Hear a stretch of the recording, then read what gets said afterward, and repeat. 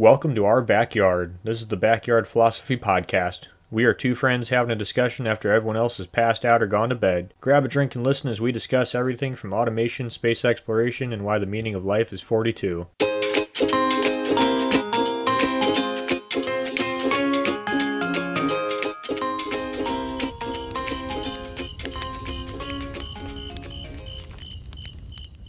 Italians from ancient Rome building the Colosseum to Italians in New Jersey making cement shoes. Concrete has been involved in humanity's construction for a long time. And in today's episode, we're going to be talking about it and how it came to be. But before we get into that, Nick, how are you and what are you drinking? I'm doing great, and what am I drinking?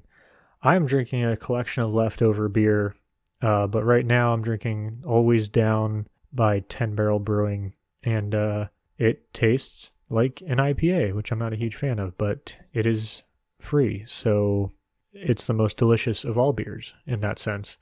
Concrete. You know, I just thought we should have made concrete mixer shots for this, but hindsight's 2020. What goes into that?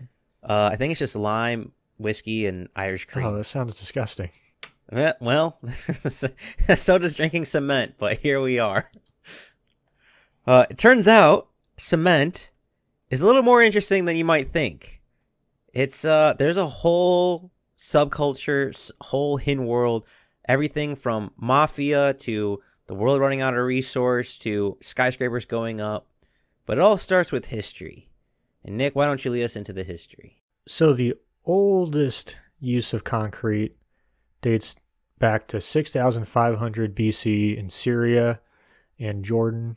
And it's just a series of cisterns and houses that was used by traders, which I'm not going to pronounce because I don't know how to say that.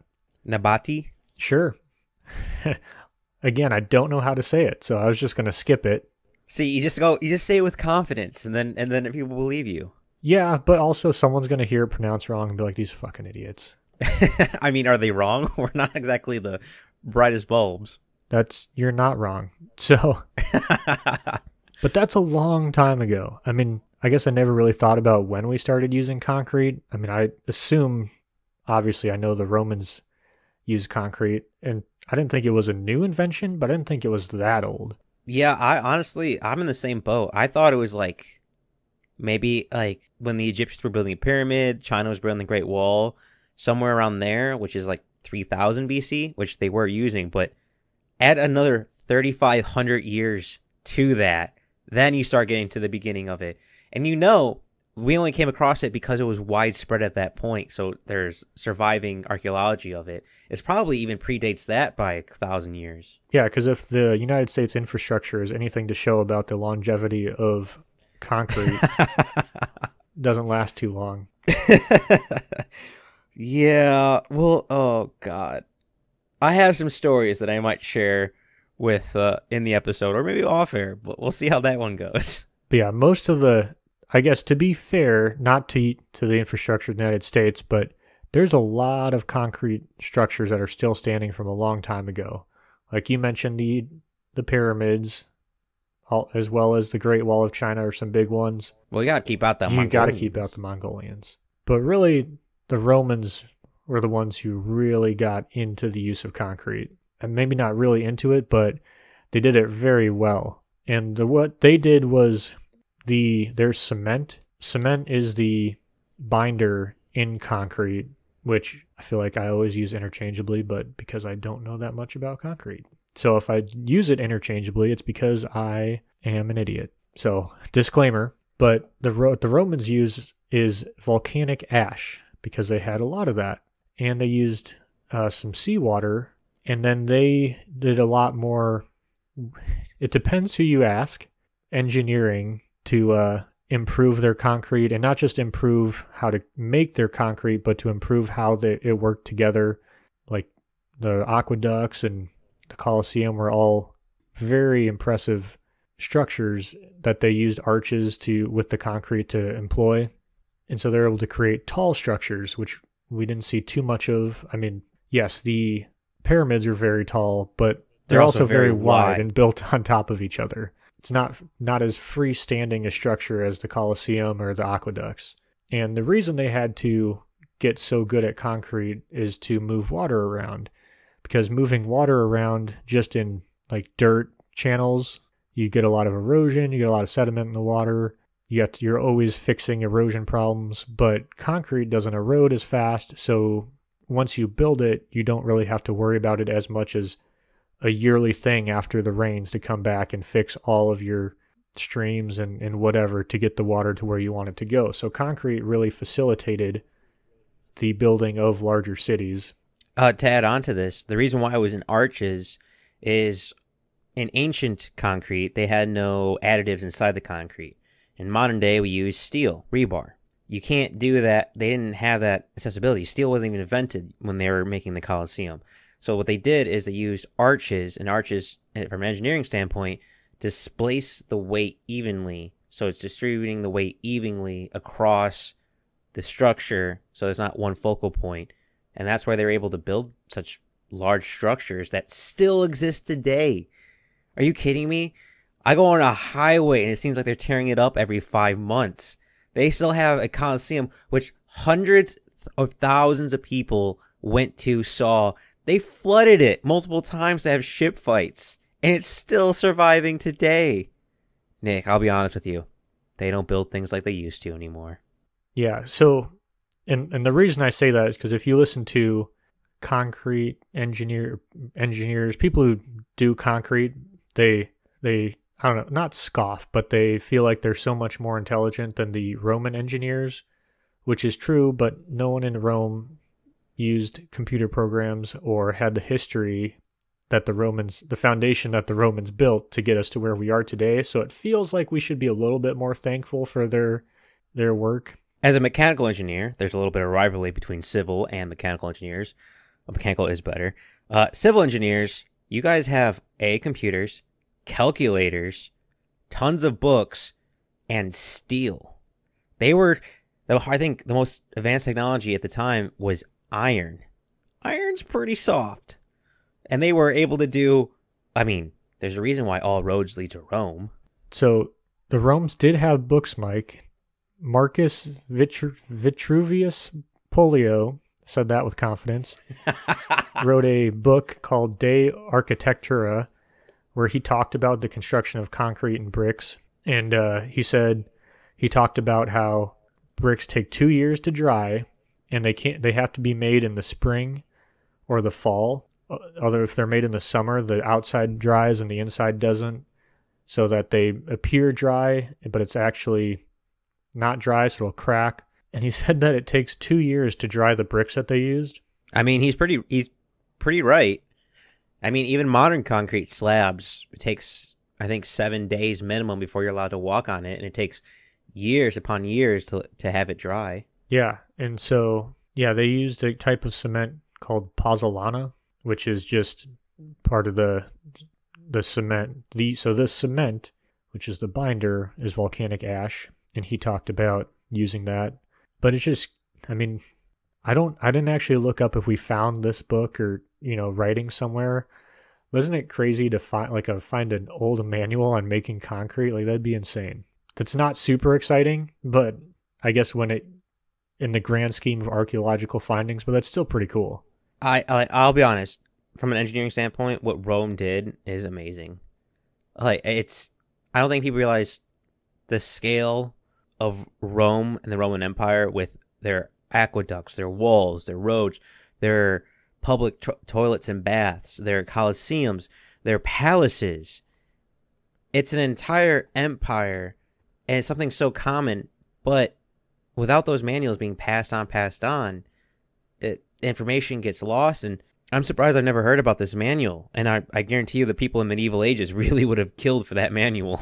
I'm surprised we didn't talk about cement in the Dark Ages. That would have been good to know. There wasn't a big growth in cement once Rome fell, but there was also a decline in cement being used as Rome fell. Like you said, Nick, the Romans were keen on using cement. It was a good, solid structure. And once Rome fell, a lot of the information and knowledge got lost. That's why castles were built with bricks and not cement. Yes, there's you could argue for some strength and resources and stuff like that, but cement structures during the Dark Ages and Medieval Ages heavily decreased until 1756 with John Smeaton. Yeah, so like I said, what he did is he used hydraulic lime, and I guess to get technical, the concrete we use today is, they call it hydraulic concrete. Oh my gosh. Hydraulic concrete because it uses water to help bind everything. I don't know. People always talk about hydraulic cement, and so I thought that would be important to preface. And anyway, so what Smeaton did, they burned the limestone, and then it turned into a substance called clinker, which is then crushed and then used as the powder or the cement in the concrete. And some of his work can be seen most notably in apparently a famous lighthouse called the Eddystone Lighthouse in Cornwall, England. That last sentence means literally nothing to me as an American. Well, I was gonna say with the lighthouse, I figured you'd been a little bit partial into liking it, especially since you live by the coast. Well, it's on the world's worst ocean, so. Ooh, shots fired across the bow early. Ugh. But to add on what you were saying with clinker, so it wasn't just limestone; it was limestone and clay, and it creates a kind of a calcium-based substance once born. And in 1756, this was the first Portland cement, which Nick said is hydraulic cement, which is pretty much the same thing. The names are kind of interchangeable. It's funny enough, John Smeaton would not have the first patent on it. It wouldn't be until 1824 when a Joseph Aspin created a patent for Portland cement, nearly 75 years later. And he got a lot of credit and a lot of money for it. And that's kind of got to suck for Smeaton.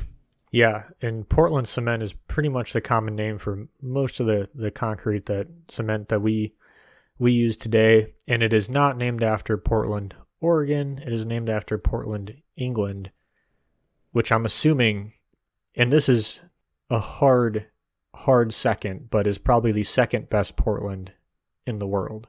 No, wait, there's a Portland, Maine. So third best Portland because it is in Europe. I'm going to agree with that. And, well, eventually that Portland cement made its way to America. And once America got a hold of it, the innovation, the inventing, the building went off like a firework. And I don't know if you want to go into depth, but I can do a quick run through to get us into the 20th century, Nick. Yeah, you can go, and then if I have anything to add, I'll add on. So in 1889, the Albert Lane Bridge in San Francisco was built, the first concrete reinforced bridge, which still stands today. 1891 in Bellefontaine, Ohio, the first concrete street, which still exists today. Also in Ohio, Cincinnati, Ohio, in 1903, the first concrete high-rise, standing an amazingly tall 16 stories. In 1908, the Union, New Jersey, funny name to me, Union, Concrete, New Jersey, I feel like there's a joke there. That was the first concrete homes, which, after reading, is tied to Thomas Edison. I'm not quite sure if Thomas Edison financed it or Thomas Edison helped create him. Either way, it's somewhere tied to his home state, New Jersey. 1913 in Baltimore, the first selling ready-mix concrete.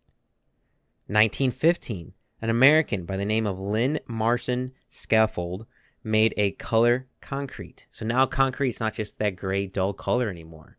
It can come in any color you want. 1938, John Crossfield gets a patent for concrete overlay.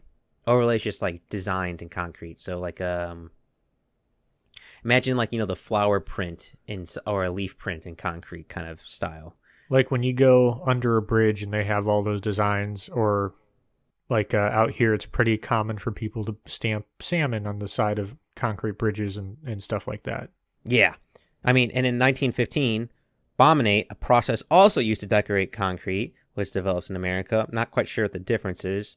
1963, our home state, Nick, at the University of Illinois, the first concrete stadium dome. Within 150 years of getting hold of concrete, not only did we innovate, design, and create new things, we built a stadium out of it. Boy, the Romans would have been proud of us. Wait, did you talk about our big dams? I was going to leave that to you. I know you want to talk about the Hoover Dam. not just the Hoover Dam, but also the Grand Coulee Dam were constructed in 1936 as part of the FDR's, oh my gosh, I'm blanking on the New Deal campaign. One of the oldest concrete dams, which are still drying just because there's so much concrete in it. And another important, and I don't exactly know where to put this in the time frame because I've received it. I guess it depends on how you define reinforced concrete. I don't know what you ran across, Mike. I saw that the first reinforced concrete structure was a boat built in 1824, but also in England in 1880 they were using steel rods to reinforce concrete. But if you go way back to somewhere in the Middle East, sometime BC, they had concrete bricks that were reinforced with like long grass weeds, basically, as a type of reinforcement inside the bricks. So I guess it really depends on what you're counting as reinforced. I saw very similar things. I think what most credit goes to, and I could be mistaken about this, goes to the ship. Because if I was not mistaken, it was cement with a ship hull. So it was the cement and the steel weren't so much combined internally, but a little bit more externally just to hold it on. But that's what I saw as like the first mainstream accepted use of reinforcing steel. Yeah, so I'd agree with that.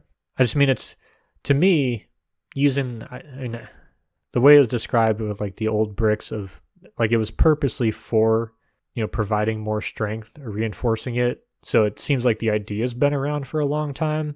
And what's interesting to me, like you talked about going around the outside of the ship, but during the 1850s, 1880s, when they were quote unquote reinforcing concrete, it was all exterior. So like the steel rods would be on the outside to prevent movement and not the interior of the concrete. Yeah, to me that almost seems like framing less than reinforcing. Yeah, I would agree with that. And since we didn't talk about it, I also wanted to point out that going way, way back, around 850 to 1,000 years AD, was the oldest concrete structure in the Americas. Oh man, it's Uxmal. I have no idea how to say that. Uxmal. It's in the Yucatan. It's a pyramid. It's a whole town. I mean, the whole town with the pyramids, but that's the oldest concrete in the Americas. I'm curious what the oldest concrete is in Europe, if there's any old concrete things left that's not from the 20th century. Obviously besides the Colosseum in Rome, I'm talking about more modern concrete. Well, I think, and this is conjecture, I know that Crete, the island in Greece, or in the Mediterranean Sea, I believe they had brick roads moving through the island. So I would guess that those would be the oldest, but I'm not entirely sure. Well, to play devil's advocate, brick and cement are a little different. Bricks have been made for a long time, and the main difference between brick and cement is brick is majority clay mixed in with sometimes straw and other organic materials. Cement tends to be more rock and stone. It's that's the main difference in top of my head that I can make a easy distinction of it. Like, you can't make bricks without straw is an old saying.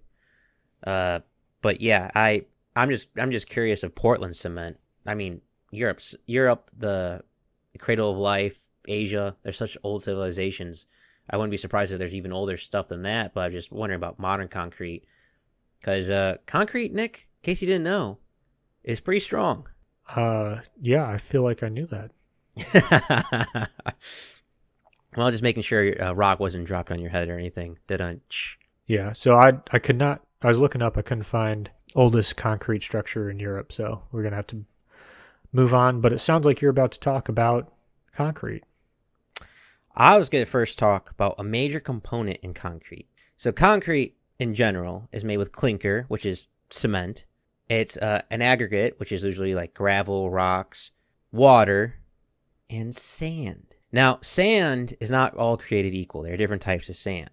And sand is a big commodity. It's a 50 billion tons of sand are used each year. Funny fact, the Earth only produces about half of that, so we're running out of sand. Now, not sand, but certain water sand.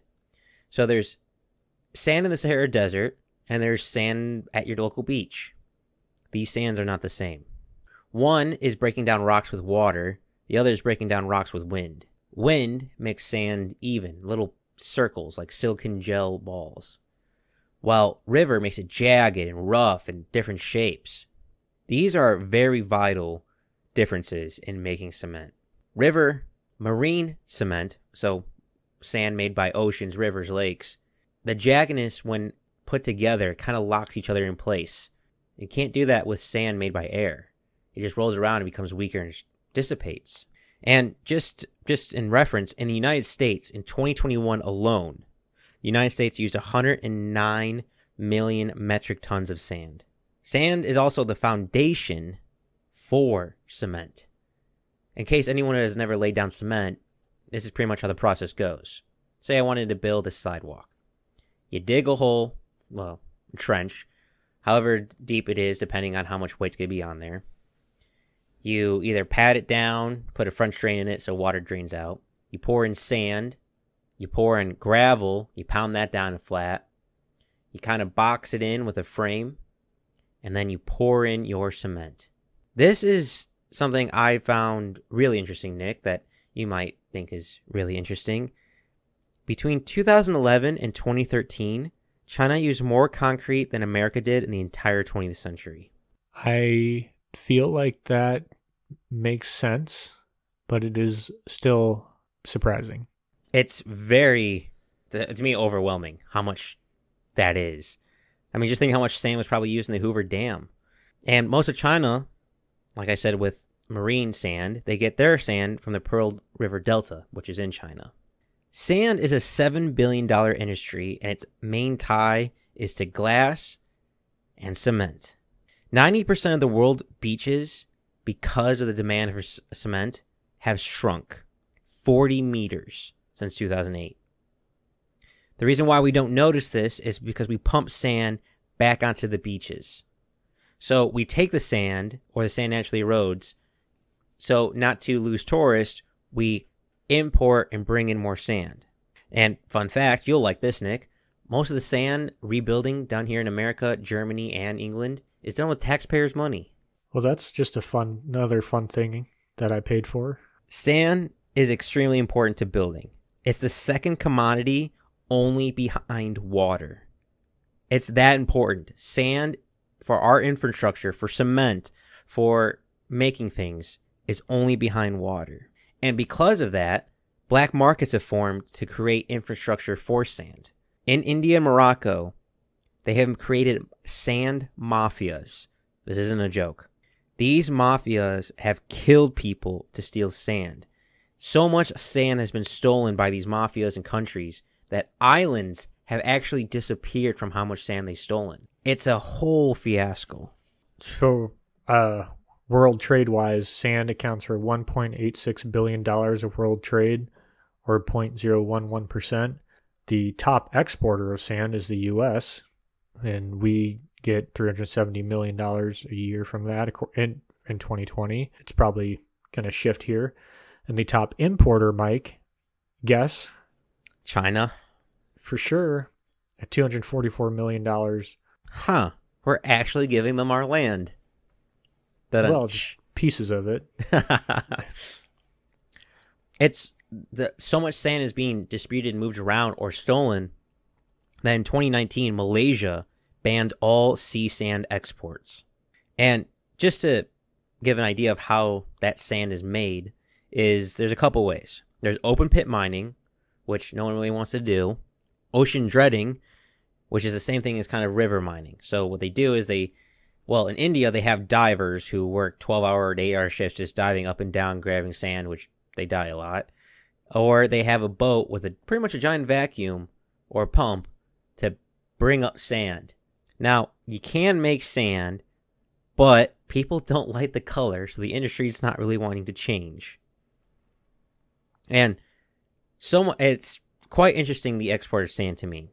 Take, for example, the tallest tower in the world, the Burj Khalifa in Dubai. It used 39,000 tons of steel, 103 square meters of glass, and 330 million liters of concrete. Dubai is a desert country, but they have the wrong sand. So they had to export majority of their sand from Australia to build this skyscraper. All this transportation, all this moving of sand, all this creating of sand is very CO2 impactful. In case you didn't realize, Nick, rock, sand, and limestone are heavy. It's not the most fun to move.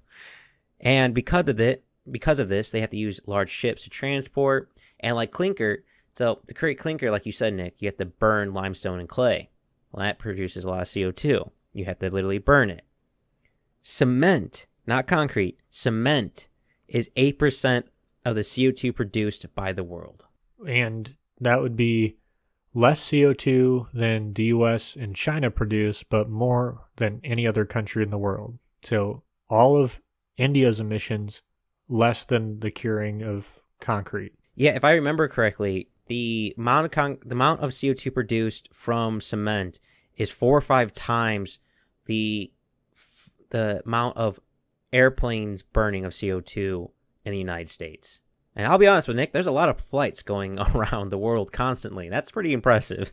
When it comes to CO2 in cement, it's almost a 1-to-1 ratio. So 1 ton of cement produces 1 ton of CO2. It's not exactly 1-to-1, but it's close enough where people round. So it's like, if I remember the exact figure, it's 1 ton of cement for like 0.87 or 0.93 or something like that, tons of CO2. So it's still extremely high.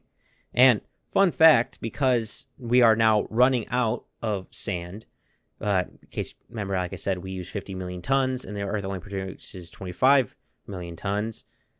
The amount of money going into, 1, try to create new cement, but 2, making the price of cement and concrete go up is quickly growing.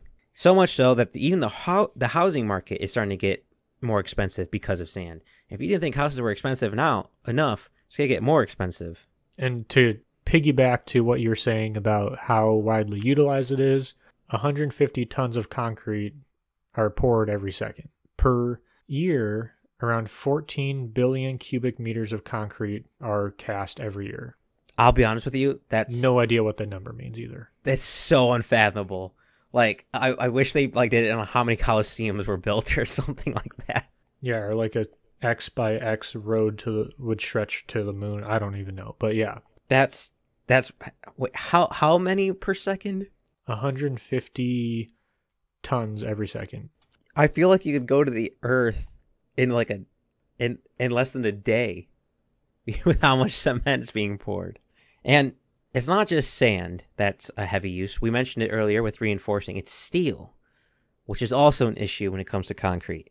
So a 1 meter cubic slab of concrete has a ratio of about 1% to 1.5% of steel to its wet weight. So on average, 1 cubic meter of concrete weighs about 7,850 kilograms. So what, a kilogram is 2.2 pounds. So like around, 1,500 pounds, right? Asking the wrong person. It'd be more like 1,700 pounds. Well, anyhow, since you need about 1% of that, you'll need about 78.5 kilograms of steel. So for 17,000 pounds of concrete, you need about, 180 pounds of steel. That adds up really fast. In case you didn't realize, Nick, steel is getting kind of more expensive, especially now that America is producing a lot less of it. Well, I mean, I think at this point it's fair to say everything's getting more expensive. Touche. But something's very funny to me with steel. We've constantly throughout humanity tried to make concrete better, try to make cement better, and we thought we did it with steel rebar, which we did. So it helps with tensile strength and compression strength, which pretty much is different movements and different forces on the cement. But there's an interesting side effect of having reinforced concrete. Concrete with rebar, steel frames, rods in there. Well, these rods eventually will rust, and the concrete deteriorates due to rust. The rust starts adding more oxygen inside the concrete, starts creating stress fractures, starts creating holes, more air pockets, divots, hence making concrete break faster. So yes, our concrete is stronger, but perhaps the Romans were wiser for not adding additives into their cement.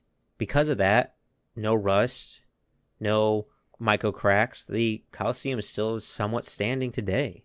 Another big problem with modern concrete is how much it creeps. So creep means as it dries, it shrinks. And over time, with weather, it expands and contracts due to heat and cold. So if you ever go on a sidewalk and you see those little paths that are cut in between, that's not for how big the mold is. That's to allow movement. So that way the concrete doesn't rub into each other, doesn't crack, doesn't fracture. It has give into it. It's weird to think about something that could weigh hundreds, if not thousands of pounds, moves and contracts, but it does. That's another big difference between our concrete and the ancient concretes. The amount of movement and creep. Yeah, so, and I bring this up because that's the comparison that everyone makes, right? Of how is it that the Colosseum is still standing and the roads built a few years ago aren't? So I've gotten a few different answers, and I want to know what you thought, but the two answers that I got is, at least for roads, Rome is not a cold climate. Their temperature extremes are nothing like we see in the United States. Another big factor in that is that it's not steel reinforced, and we use salt on our roads, and that salt permeates into the concrete, into the rebar, which causes the rebar to rust, which the rusting rebar can expand up to 7 times its initial size, cracking the concrete. And so I guess my question is it because we use salt on our roads, or is it because Rome is such an easier climate that their concrete doesn't have to contract and expand as much as it does in most of the United States? I think it's a little bit of everything, to be honest with you. So, for example, we'll start with roads. Rome did build a lot of roads, but they weren't exactly using concrete. They're usually using cement as mortar for rocks. And if you look at the pre-existing ones, there are parts of the road which have been so worn from wagon wheels that it divots in. Now imagine giant divots in modern roads. Well, we call them potholes now, which are kind of everywhere, but that's another big thing. And also the amount of weight on these structures. I imagine an average highway, how much foot traffic it gets, it wears things down faster. I imagine with the aqueducts, I imagine there wasn't a lot of foot traffic. You had the water from the mountains and rain. And that kind of brings us into weather. Yes, Rome is relatively neutral, but they also built their structures to kind of support their own weight. So a big thing with dams, that's why a lot of dams still exist today, is you can't have any support structure. That you have to be geometrically self-supportive. So that's why things like the Hoover Dam still exist and stuff like that. It's different engineering. It's different mindset. It's, I mean, let's be honest. If we look at like the New York Empire State Building on how tall that is to compare what Rome did, it's very different. One's going to take a lot more maintenance because there's a lot more concentrated weight. I mean, what's force? Pressure over times area. So we're having a lot more weight in a concentrated area for skyscrapers compared to these buildings built in ancient Rome or China or Egypt. With the reinforcement, though, I think it is correct. Like we were both saying with the steel rods. Yes, it makes it stronger to make us go taller, but I think it also shortens the lifespan of concrete, which is another question. Are we building for function, or are we building for reliability? Right, and that's another, I think you brought up another important fact, but didn't expand upon it, of traffic, of Roman roads don't see the vehicle traffic that American roads do. Even today, the culture of cars in Italy is not the same as the United States. Oh, not even close. I mean, does Italy have any pickup trucks sold there? I know England has some They barely have those ones. little tiny ones. Even their fire trucks are like a quarter of the size of our fire trucks. Weight makes a difference, Nick. I'll be honest. If you're putting heavy stress on an object, heavy being the key word, it's not going to last as long. But I never answered your question with salt. I think salt also plays a huge part. When researching cement a little bit, I saw pretty much no benefit for salting the roads. I mean, down south in Texas, we use sand, which a lot of South does. I mean, I'm not sure on the safety factor, but I know for salting the roads, it diminishes the quality and lifespan of the concrete. The salt or the sand does? The salt. Yeah. In Oregon, we use sand too. And so I guess I'm just curious of why some states use salt and some use sand. That's a good question. I didn't come across that in my research. But I do know, along with concrete, asphalt's also affected by salt. The only really main difference between asphalt and concrete is asphalt uses asphalt in its mixture, but it's pretty much the same mixture as concrete. Wait, okay. So asphalt uses what in its mixture? Asphalt. Which is? Isn't it like tar and ash? And then, sorry, so it's getting multiple things mixed up in my head. So one thing that the Roman roads do have over American concrete is because of the volcanic ash that they used, it has a higher resistance to salt water. So to reject, I was wrong. Asphalt is literally just its own thing. It's a semi-viscous, semi-full solid of petroleum. It's like kind of a different type of petroleum. Sorry. I thought for some reason tar and asphalt were synonymous, but I guess they are not. Gotcha. So, but the Roman concrete is far superior to our concrete in resistance to seawater. They didn't the water they use for their cement was salt water? Yeah. And so I don't know if where exactly that resistance comes in. I thought it came from the volcanic ash that they used, is what I read, but I'm not super. I mean, it could be the fact that it was made with salt water. Couldn't tell you.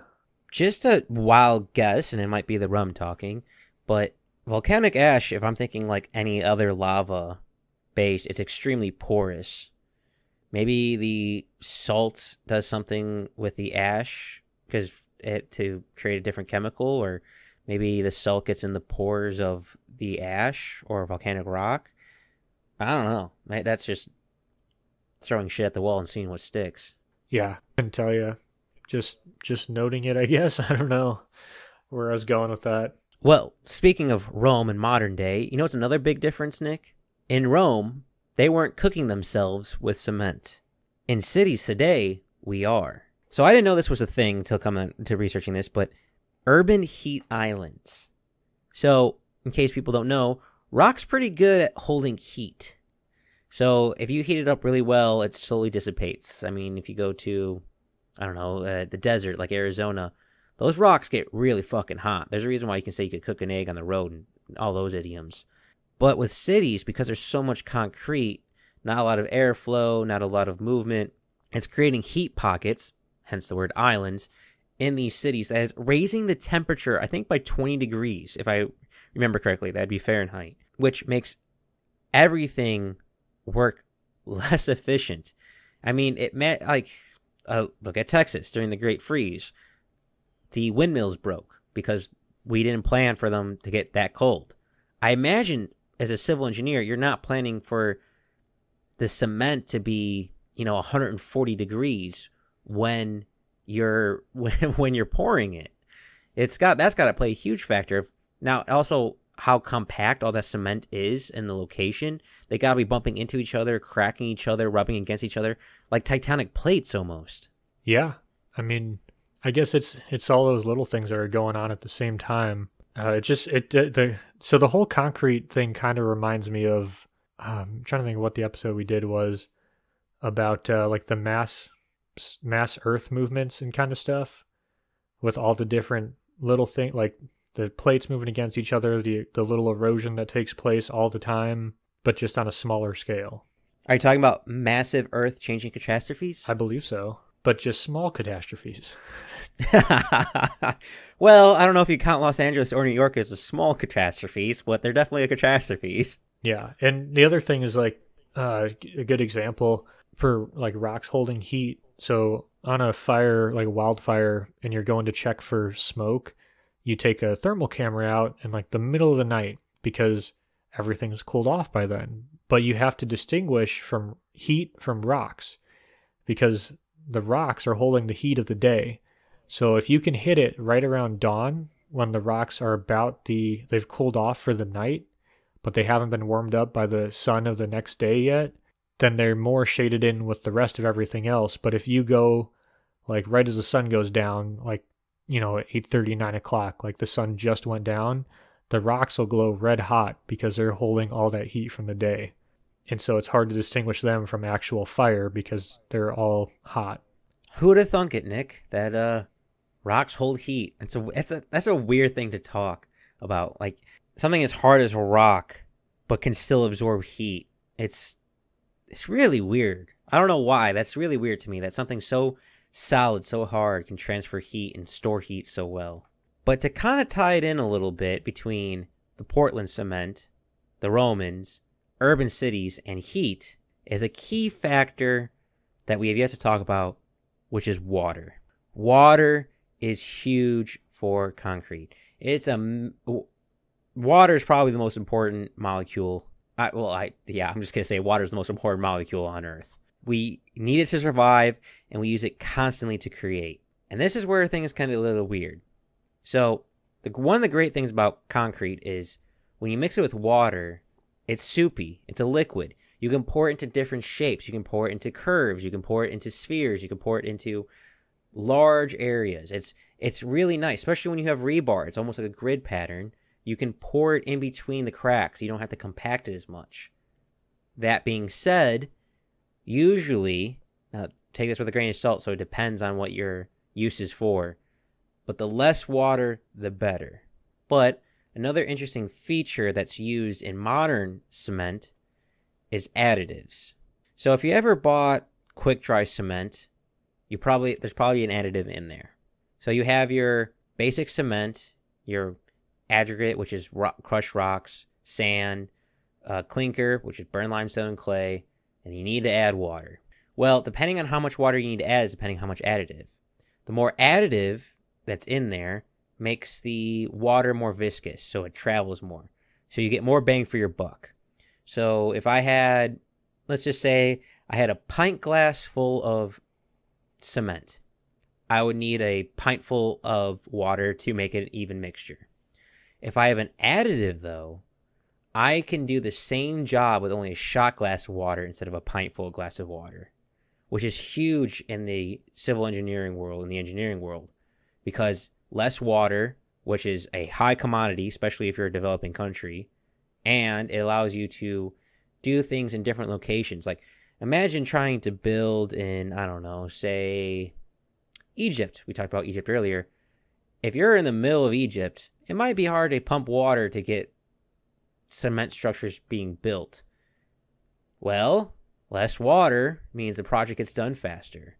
And that's a very big thing. Water is the activation for cement. And it's another big reason why it takes so long to dry. Water gets in throughout everything. It creates a slushy mess. And as it dries, the outside dries first, and it doesn't dry evenly all the way through. So outside becomes harder, softer, than gooey inside. It takes a long time to do that. It takes a long time for that water to evaporate and turn that cement and concrete into solid rock. So I guess the question then would be, what are these additives made of? That are they actually offsetting like the cost of the water? As a mechanical engineer, I have no idea. I probably should have looked into this. I know they are either a powder or liquid form. It's mainly, if I remember correctly, like fly ash and silica. They call it, as a quick Google, so take this with a grain of salt. Can't back this up, but pozzolanus. I assume that's Italian or Latin. So they probably named it after something the Romans did. Well, that's the kind of concrete the Romans used. Pozzolani, I think. So maybe that additive allows it to be more, it needs less water, perhaps. I don't know. Maybe that's why a major factor of why Roman structures still exist today is because they use the least amount of water into creating their structures. Right, oh man, I forgot. Isn't the less water you use, the harder it is, but it takes longer to cure or something like that? Yeah. Well, I don't know about longer to cure, but usually the less water, the stronger it is, but usually you have to compact it. Then it's less soupy, so you can't pour it in as complicated structures without a lot more work. But yeah, from what I remember, working construction is the least amount of water is the strongest. But if it's a thick enough slab and you're just doing a driveway, it doesn't fucking matter.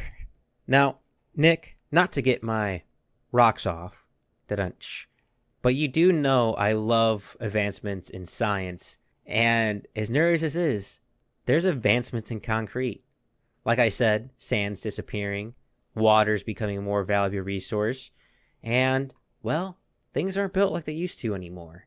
And if you're ready, I'd like to talk into the future of concrete. I want to have one quick interjection here on the future of concrete. I don't know if you saw this, but supposedly, and I don't know what exactly they mean by concrete industry, but supposedly the concrete industry wants to be carbon neutral by 2050. Good fucking luck. Right? That's just a publicity stunt, right? Like, there's no way they can actually believe that. There's, unless, like, they have a super thing that they're hiding from the entire world right now that's going to be announced. There's no way.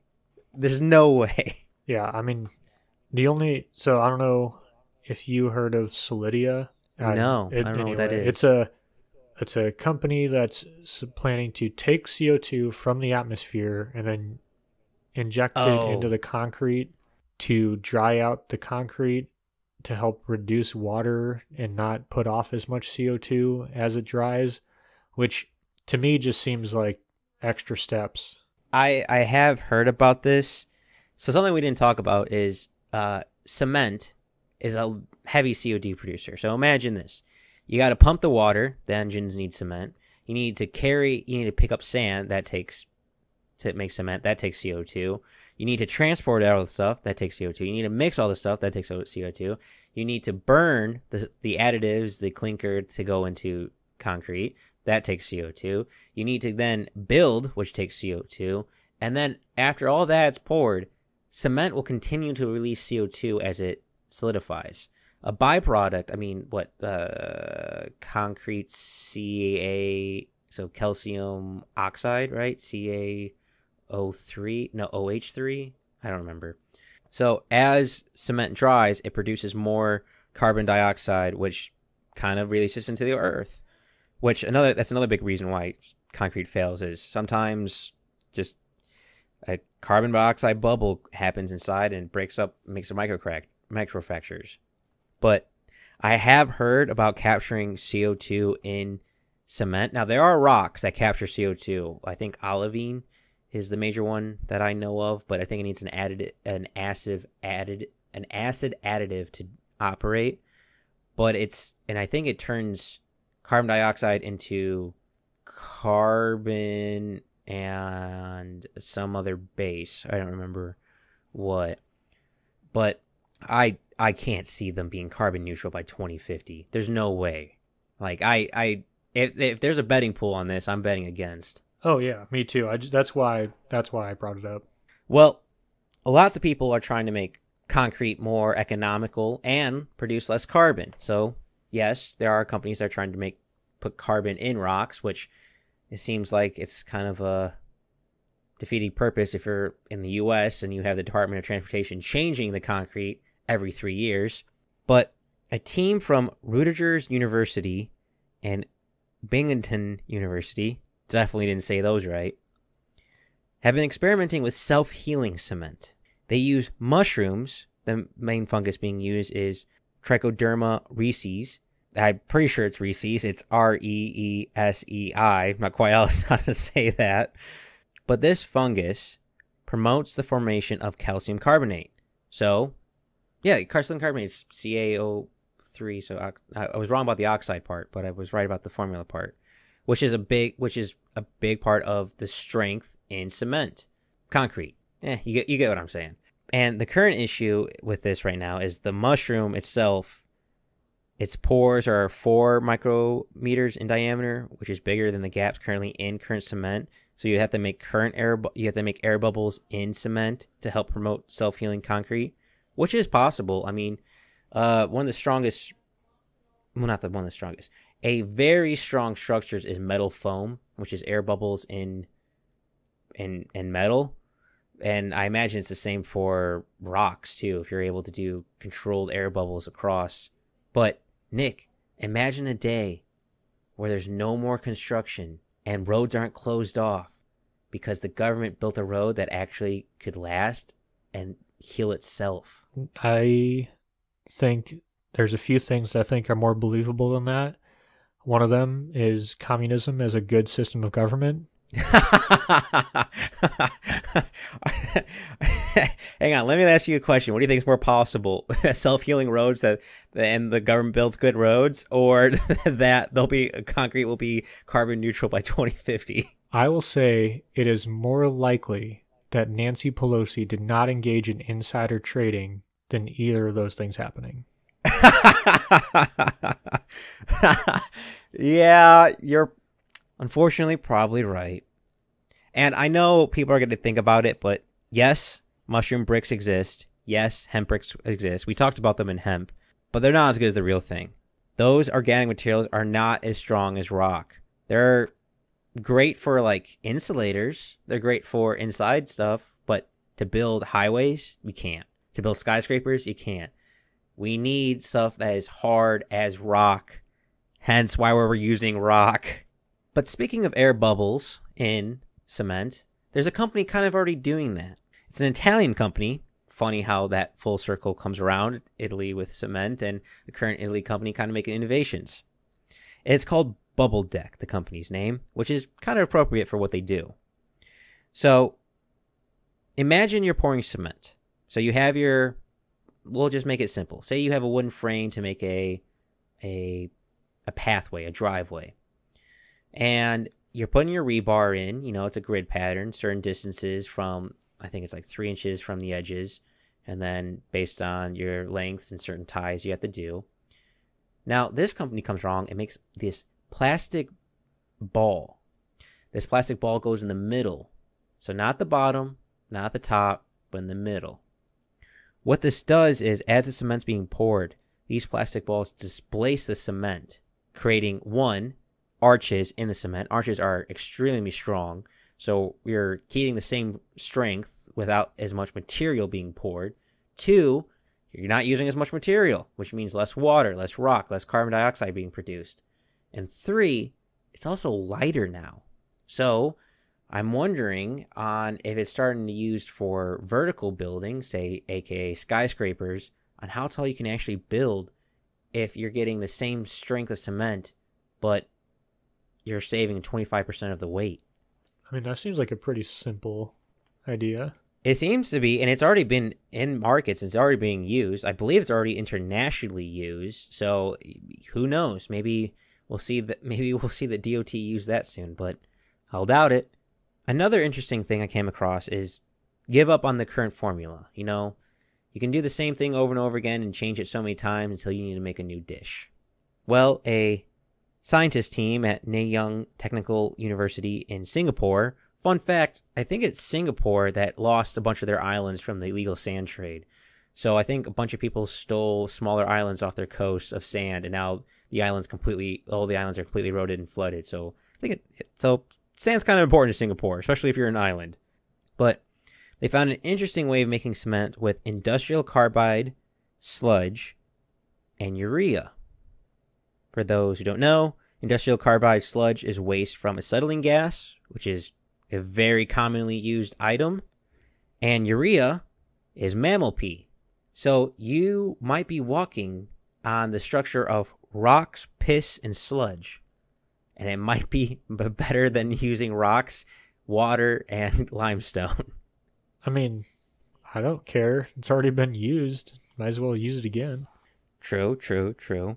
Another big thing is the recycling of concrete.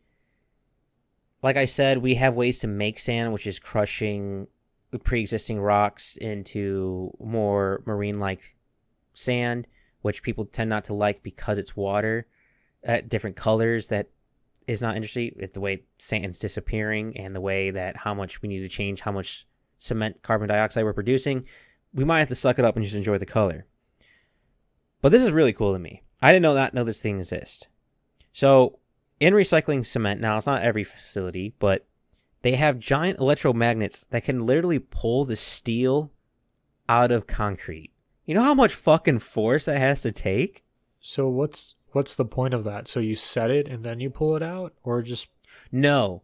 So say your road's got to be replaced by your state government. They'll break it up with jackhammers and sledgehammers and stuff like that, take that rubble to a recycling place, and get back the aggregate and the limestone so they don't have to use as much new materials in making cement.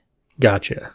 From what I can tell, this process is still not the most efficient nor cost effective, like most recycling, unfortunately. But new technology is on the rise. But all these new things, all these new features, and I haven't gotten to the crazy ones yet, and I want to point this out. Government is really good at moving slow, and also changing construction practices is extremely hard to do.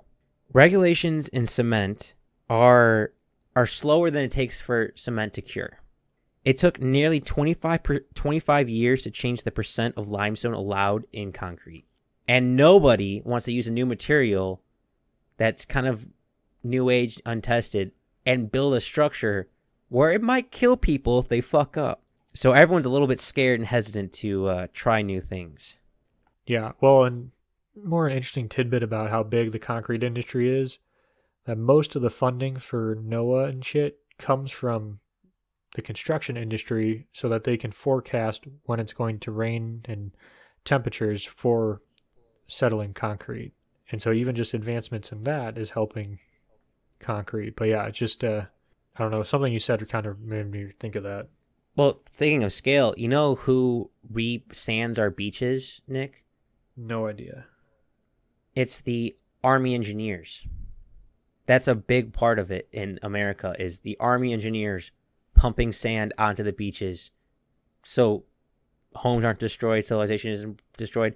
I mean, a big part of why Hurricane Ida, I believe, in Houston got hit so hard is a bunch of sand is pulled out of the rivers around there, and most scientists say that made it worse when the floods came, the hurricane came. Now, I don't know if you want to, but I came up with some crazy ideas, and I would like to get your opinion on them. Sure. When I think rocks, when I think strength, I think crystals. I think crystalline structures are extremely strong. I mean, look at quartz. Quartz is basically sand, just crushed up and small. So why not have crystalline structures in concrete?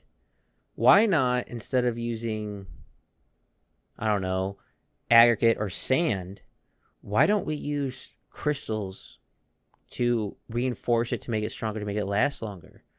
I imagine the hardness of a crystal is stronger than most, like, I'm just thinking quartz on the top of my head, is stronger than most rock. And with modern technology, we're even able to grow our own diamonds. Why don't we advance the technology to grow our own crystals to add it into the concrete building world? And if we don't want to do that, why not add ceramics into the mix? So ceramics being clay that's fired, ceramics are extremely strong. They're brittle, but extremely strong. So for those who don't know, like, you've probably seen cars on cinder blocks. Well, cinder blocks are pretty much ceramics.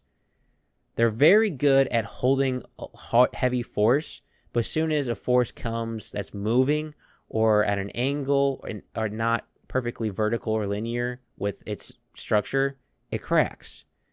That's the kind of the weakness of ceramics. So maybe we could do a combo.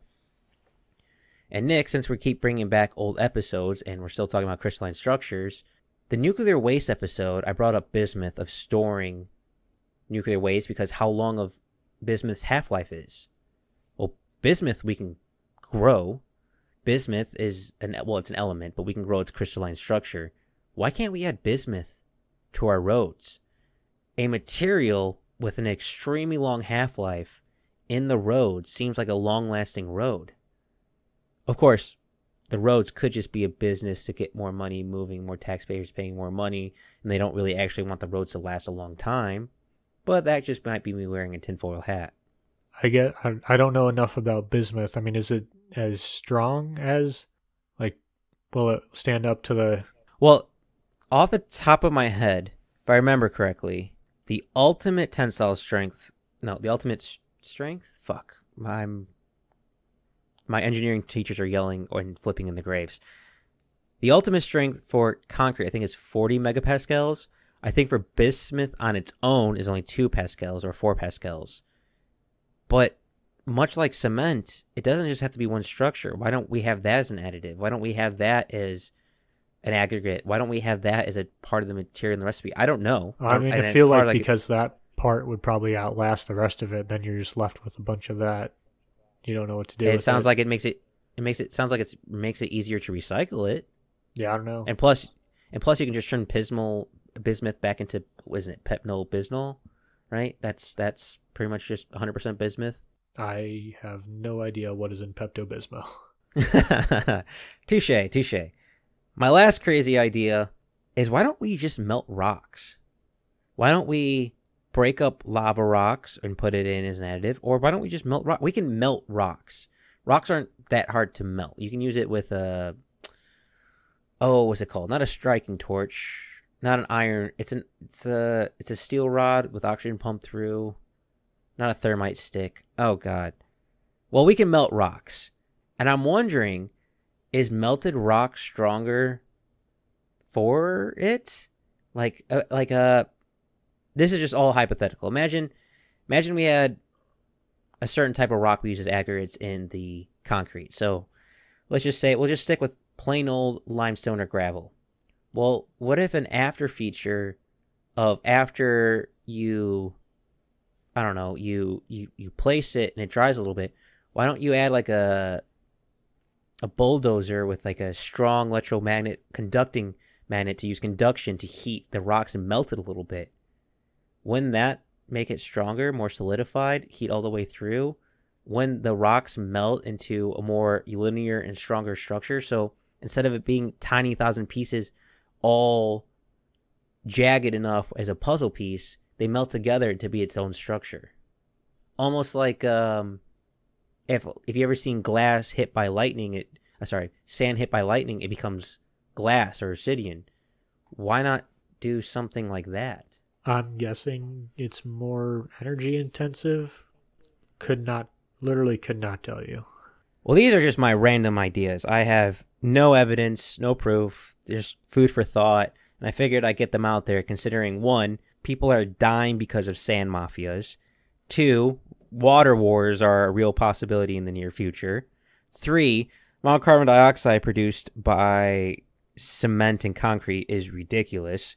4, we use a lot of it. We should probably make it the most efficient we can. And 5, I am so tired of roads that are constantly under construction. It drives me crazy. Just fucking fix it once and do it right. Or plan ahead so you can understand how to make the traffic move better, so you're not bogging up traffic. Of course, that shit might be a pet peeve of mine. I mean, it's mostly for reason 5, right? If I'm guessing. Little column A, little column B, but a lot more column B.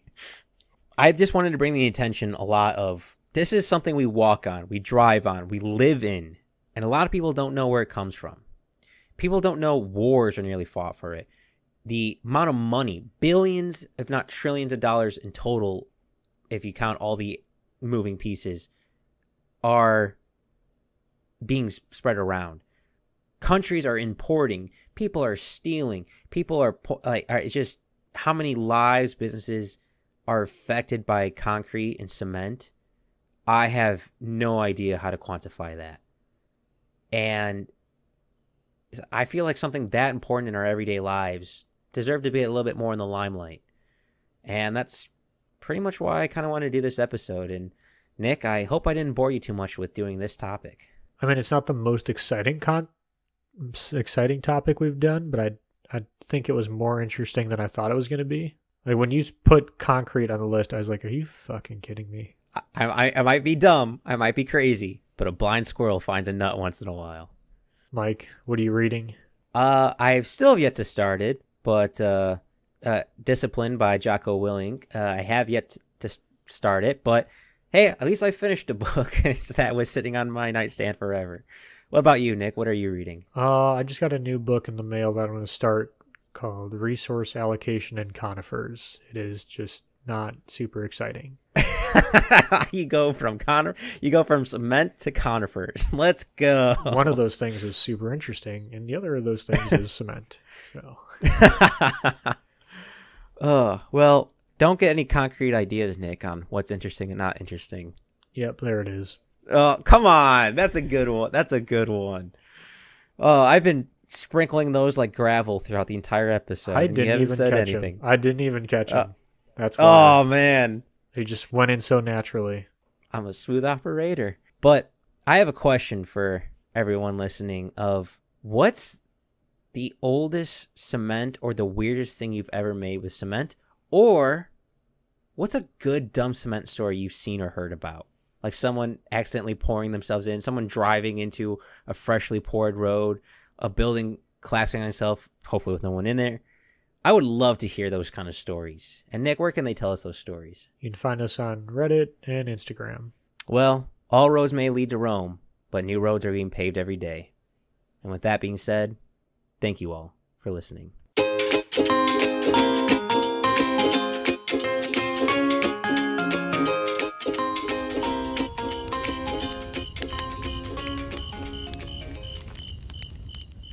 Thanks for listening to the Backyard Philosophy Podcast.